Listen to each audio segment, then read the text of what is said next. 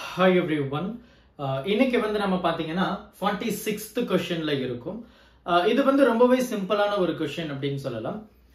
கேள்வி என்ன அப்படினு நம்ம பாத்துருவோம். Two parallel infinite line charges, right? Line charges அப்படினா ஒரு நீளமான ஒரு ஒயர் மாதிரி. Linear charge density நம்ம படிச்சிருப்போம் இல்லையா அதேதான். So two parallel infinite line charges அது +1 இல்ல +λ. So அது வந்து symbol வந்து இங்க வரல.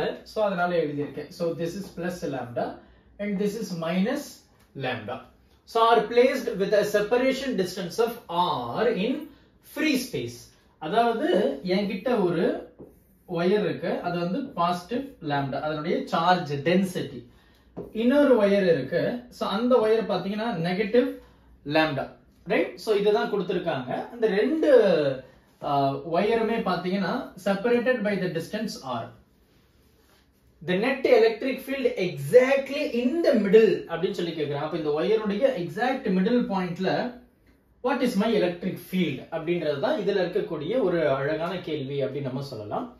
அப்ப exactly in the middle அப்படினு சொல்லும்போது இந்த half, right? இந்த half பாத்தீங்கன்னா r/2 இருக்கும். இந்த half பாத்தீங்கன்னா r/2 இருக்கும். சரி, இப்போ அந்த பாயிண்ட் வந்து பாத்தீங்கன்னா ரெண்டு ஒயருக்கு மிட் பாயிண்ட் மிடில்ல இருக்குது. இப்போ நமக்கு என்ன தெரியும் அப்படின்னு கேட்டீங்கன்னா, suppose if I choose the point இந்த பக்கம் right hand side and left hand side அப்படின்னா, இப்போ due to this positive charge இது ரிப்பல் ஆகும், அந்த நெகட்டிவ் சார்ஜ்னால இது அட்ராக்ட் ஆகும். கான்செப்ட் நம்ம படிச்சதுதான்.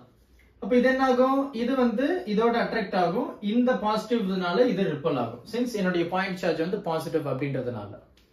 அப்ப இந்த மிடில்ல என்ன ஆகுது, இந்த பாயிண்ட் சார்ஜ் வந்து இந்த பாசிட்டிவ்னால ரிப்பல் ஆகும், அதே பாசிட்டிவ் சார்ஜ் இந்த நெகட்டிவ் சார்ஜ்னால அட்ராக்ட் ஆகும்.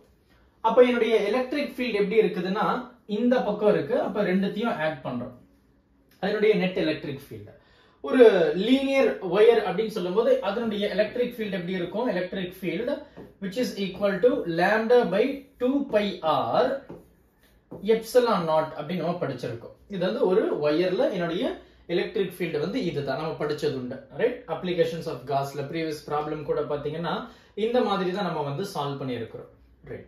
இப்போ எனக்கு வந்து positive lambda and lambda and negative லாம்டான்னு இருக்கு. சோ பாசிட்டிவ் லாம்டா அப்படின்னு சொல்லும்போது நான் இதை எப்படி எழுதுவேன், என்னுடைய lambda divided by 2π rன்றது distance. So அங்க என்னது r/2 தான் என்னுடைய டிஸ்டன்ஸாவே இருக்கு. தென் இந்த எப்சிலான் நாட். இதை வந்து நான் நெகட்டிவ் சார்ஜ் அப்படின்னு சொல்லும்போது same thing, lambda divided by 2π, அதனுடைய டிஸ்டன்ஸ் பாத்தீங்கன்னா r/2, ரைட்? அண்ட் இது வந்து எப்சிலான் நாட். அப்ப என்ன பண்றோம், என்னுடைய total electric field I need to find. அப்ப total electric field E total which is equal to electric field from positive lambda plus electric field from negative lambda.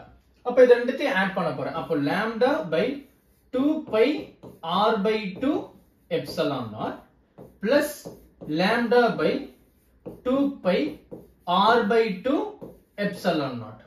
So நல்லா கவனிச்சீங்க அப்படின்னா இந்த இடத்துல நம்ம சிம்பிளா இங்கேயே 2 கேன்சல் பண்ணலாம், 2 கேன்சல் பண்ணிக்கலாம். So lambda pi r epsilon naught, lambda pi r epsilon naught which is equal to என்னது 2 lambda by pi r epsilon naught.